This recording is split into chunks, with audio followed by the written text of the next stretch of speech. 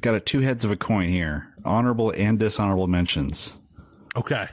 The honorable mentions go to fake rappers on wrestling shows. That's the honorable one. Yes, okay. And the dishonorable goes to real rappers on wrestling shows. Because on one hand, in the same segment on Dynamite, we had Sonjay Dutt do a rap video that was fabulous. Just fantastic. Said there was some good nonsense this week. Yeah, that was some good nonsense. And then immediately after, the biggest boss, Rick Ross, one of everyone's most popular celebrity guests from the year, came back. And now, if you told me that Rick Ross came back to Dynamite and dropped an F-bomb on live television and that the segment was lame, I would not have believed you. And yet it happened. Yeah. See, okay. I'm going to give my opinion on that real quick. Okay. I thought Rick Ross was fine. I thought Keith Lee was fine. And I thought Swerve was fine. But the goofs they imported for this situation kind of took the wind out of the sails of this segment. Yeah. I don't know. For sure. Do you think they were all pretty crappy in this? I thought, here's what I thought. Like when you say it like that, was Swerve okay? Swerve was fine. Was Keith okay? Keith really didn't even do anything. No, he just so he was fine. Yeah, Rick Ross was fine. Rick Ross. Oh, he didn't make anything worse. Yeah, no, he didn't. Rick Ross was fine in a vacuum. It's just that he was operating on a completely different universe that everyone else was. Yeah, that's true. That's true. And here's what I think happened. I think no one had any idea what was going to happen when. Like Tony Schiavone didn't know because they that's brought the name out of Rick his Ross. podcast. Is what happened when? Oh, right. Oh, yeah. So it was Tony and Rick Ross, right? And they like sent it to whatever was going to happen. Tony's like, well, I guess we're going to start with Keith. I don't know. Is Keith coming out? Yeah, and then it was like it felt like 30 seconds before any music hit. Anything. Right. I know it was like 3 seconds. Right. But it was not smooth transition. Yeah. And then Keith comes out and then Rick starts talking to try to introduce, like, I think maybe Rick was supposed to call him out. I don't know. Because then he handed the mic to Rick Ross and Rick Ross introduces the young legend Swerve.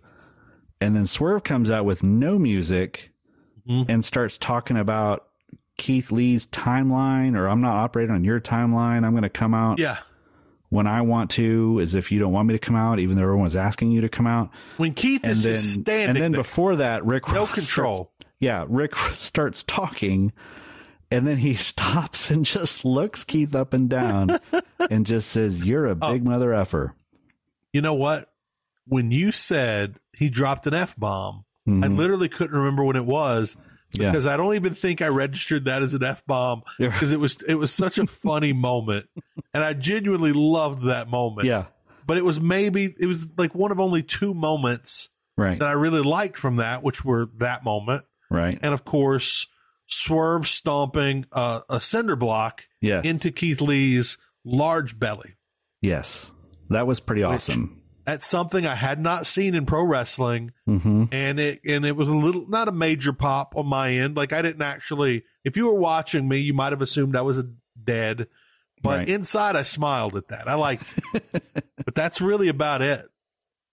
Yeah, and we'll see what happens, because that is like, that's one of those that's one of those moments I can hear my inner Jeff Hawkins just complaining of, like.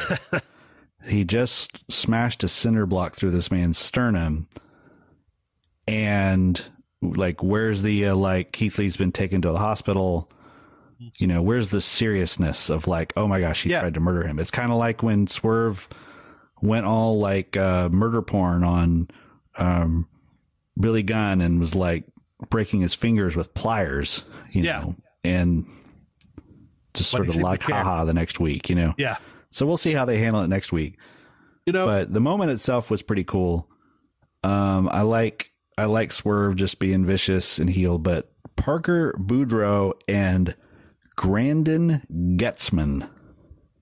You made that up right there. I can see it in your eyes. No, you made that. Not a now Dude you're Buster tackling. situation. Oh my God. Dude Busters? Is Trust that their Busters. name? Dave and Busters. David. Well, they're the former. You know, they are one of them is a former Trust Buster, so maybe Grandin Getzman is the dude, and they're the Dude Busters. I did like them as a team in that their tattoos kind of match up. Like they're the similar style. Yeah. They're both covered in them. Right. But beyond that, I'm just like, man, what are they doing here? Yeah. What do they do? Like Parker Boudreaux what was his offense at the beginning of that? I'm trying to remember. Was it just big punches? He just kind of did like a big forearm and then just, yeah. Yeah, the forearms looked good. His face while delivering these forearms. Yeah. Oh man, He was doing that. He was doing that wrestling school like overselling where he celebrates every strike. It was kind of like he was performing for the guy in the back of like Tiger Stadium. Yeah. 100,000 people. Yeah. When you don't need to. There's not 100,000 people here. No. Right. No, you need to like sell this for, 3,000 people. That'll work. Yeah. And he was trying to do it for 100,000. He made me silly. He made me think of like back when Tough Enough was on. Yeah. And like each week, and like this was the episode where like young Parker got a talking to by visiting Coach Triple H of like, you've got to make the people believe it. You've got to show me some intensity. Yeah. And so then he just dials it up to 20 on the next time. Oh man. I don't know how to feel about it. I do hope he gets good. And he seems to be better than WWE thought he was, because they released him like 4 months in. Right. He seems better than that, Not to make fun of him too much. Like he's okay as like a really green guy. There are much greener people in AEW, I truly believe, to this day. Good Lord. This dog's hold on. Dog's licking my foot and it scared the living shit out of me, Kevin. All right. So you really enjoyed you really enjoyed the rap, huh? Oh, I loved it. Sonjay, I loved it. I watched it again tonight before the show just to make sure. And I did. And just the video of like Sonjay with the t-shirt and doing the Acclaimed hand signs and it was Jay great. Lethal like stroking his beard and yeah. Jay's got a good beard stroke, by the way. Yeah. All right, Mogul Affiliates. Is that shirt going to sell? Because I feel like that one might sell. It might. I don't know if that shirt will sell, but the name, I bet if they come up with it, they need to get a real. I don't know if Swerve had anything to do with that design, but I think they need to let Swerve like run with wrestle a little bit instead. Yeah, maybe that. Hit row. This is not so far. No, unfortunately not.